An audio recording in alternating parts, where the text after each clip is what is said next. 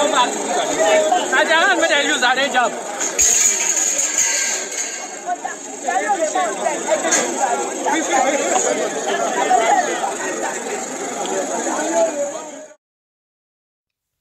A Nigerian pastor of this green church, Tolulokpe Ayeni, has joined the nationwide Endsars protest against police brutality. He said that he had to join the call for an end to the maltreatment of Nigerians in the hands of officers because his members are also being harassed. Pastor Tolulokpe said that to speak out is just a thing to do, and there's nothing ungodly about it, adding that he's not going to sit this one out. Many Nigerians have reacted to his tweet that has gone viral with thousands of engagements. Say, I am going to join the protest today.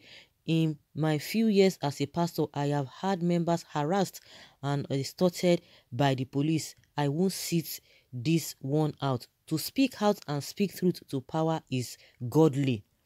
And you can see from the video he shared, I think the set, like maybe they set up canopies or whatever, but they are the ones, the police people are the one rearranging it back. Everybody just keeping quiet. And I think Adeboye is beginning to speak. You know, is beginning to speak. Oh, because they believe that when you just keep quiet, this and that, you know, when you keep quiet and things are going wrong, it shows that you are part of, or you are agreeing to what is happening. Say it, oh, this thing is not good, this thing is not right. I don't think there's any offense there, whether religiously, whether constitutionally or otherwise. This thing is not right. I don't see any insult there, because if you say that, they will say, why would you say that? Oh, people now begin to say, what is happening? Why do we really have to say this? Oh, it's because this and this, because this and this and that. You know, a lot of innocent people. Because anybody that you just hear that, oh, this person is being harassed, oh, you have done something wrong. There's nobody in Nigeria that will tell me that he has not been harassed in one way or the other. You might be lucky that, okay, maybe you settle them or whatever, and you know the way they behave, and some people will come out and be making some excuses. Loretta Onoche behaving as if she just came all the way from another country, that she never lived in this country. She was born and bred in this country, and she's saying all that she's saying those who their voices are louder, calling for the end of this house are the criminals. You can imagine such a thing when we are hearing from timber and calibers of people that were harassed, that have been harassed as well. You are telling us that they are criminals. The reason and the work of this Endsars, they have taken it to a different level. The manner to which they harass people, it is where the problem is. Anybody that is found guilty of any offense should be dealt with. But it's not that the height of the whole thing is that somebody will just say, bring your phone. Do you know what it means? Bring your phone. My confidentiality, bring your phone. Onto what? If you are doing your investigation, do your investigation thoroughly. You can't just be seeing people see people randomly and begin to say, give me your phone. What kind of thing is that? It's just too embarrassing and so ridiculous. They will just say, give me your phone, give me your whatever. Even if you want to, if you are suspecting somebody, or somebody you think that this person must have done one or two things, one thing or the other, you know, there's a way, there's a professional way you go about it. You do your investigation.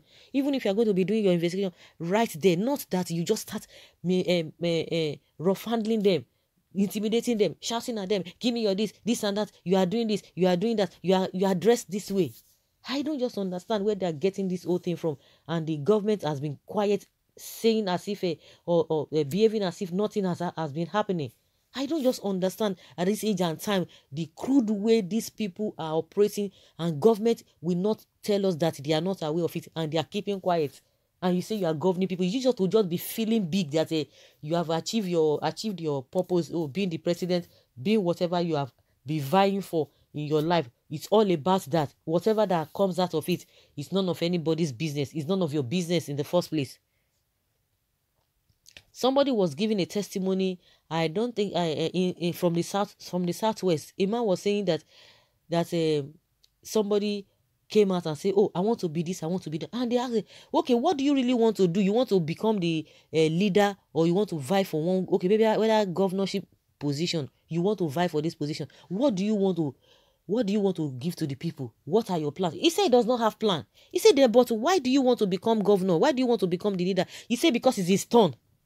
They had to persuade the person before another person comes. He just wanted to be there because he believes it's his turn. And that is exactly what they are doing. It's because it's my turn.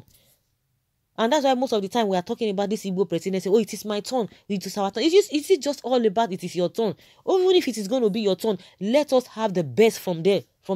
Not that a business as usual. They will not tell you, oh, this person has been loyal before. They have to just bring anybody. At the end of the day, we'll still come back to the same problem we've been facing. So is it just all about, okay, I'm just the president, I'm just the governor, that is it? After I will collect all manner of a remuneration that is accrued or is attached to that office after my 4 years or 8 years, as the case may be, I get out. That is just what is happening, the way things are going. They are not serious about this thing. They're smart to this, what is happening in this country among these politicians that they have failed to listen to what is happening. I don't understand whether there's an oath they have taken that is different from the Nigerian constitution. I don't just understand, because the way they behave, it shows that. So this man is coming out to say, joining the protest is not ungodly. Not at all. Well, how many of you can live without the services of Nigerian police? No, that is not what we are talking about. If they say they should end this thing, it's automatically saying that they should try to bring reforms. Because the reason why people are still calling for this is not the first time they are calling for Endsars. It happened 2 years ago, if I'm not mistaken. It happened 2 years ago. And what happened? The same blow hot air. The IGP, I don't know whether it is this IGP or the former IGP, they blew hot hair, oh, this and that. And at the end of the day, they still came back again. Then what happened? What happened? And now they have come again to tell us that, oh, they have disbanded them, they have done this, they are going to...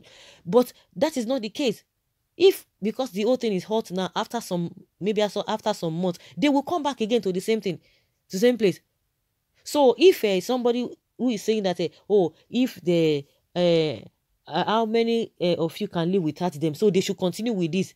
If somebody is saying, okay, we want you to hand them, that is to tell you that you need to do a proper rethink or a proper way of handling these people, or how they are going to be dealing with people. That is what it means. Okay, the people are saying, let's end them. Then you have to say, oh, we cannot end them, but these are the things that we are going to do. But at the end of the day, what are you guys looking for? You want a peaceful environment. You want a situation whereby you not be harassed. That is just what they want. Then, like they always say, there are many ways to kill a rat without shedding the blood. Then you have to give us what you have on how to go about these things. And I'm sure the police itself, they have a template on how these people need to be operating, but they have deviated. So they need to deal with them in that line. So people are saying, yes, we want them off. Then you have to tell us what you have.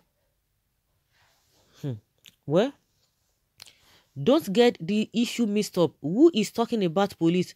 Was police not existing before SARS? Can't SARS operate and abide by rules of engagement? Exactly. There are templates that they need to follow, but they are not following it. And they are not being punished for it. And that's why people are complaining. Not all SARS officers are bad. Therefore, a reasonable process should be for government to discipline bad officers and reorganize the police force for effective crime control. So that's just it. So guys, leave your comment below and let's know what you think about this. Thank you.